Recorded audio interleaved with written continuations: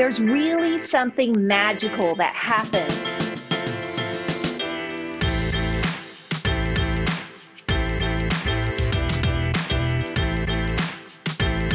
Both inside us into what we're doing. I mean, when you can transform a chair from something that was really ugly and outdated, you're upcycling it so you're doing good for the environment, and then you're really doing something good for yourself because you're taking on a challenge that maybe you thought was hard at the beginning, but when you get good instruction and you learn how to do it step by step, I mean, it's really not difficult, and there's such a sense of accomplishment.